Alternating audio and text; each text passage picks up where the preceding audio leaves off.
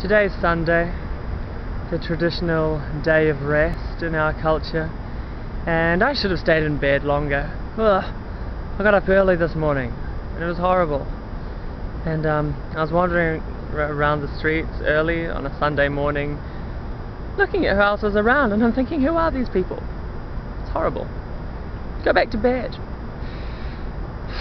And the people that surrounded me reminded me of so many people I've known who I've watched get led astray, and it's not easy watching these people get absorbed into a culture that just says you have to be perfect, and they put so much pressure on themselves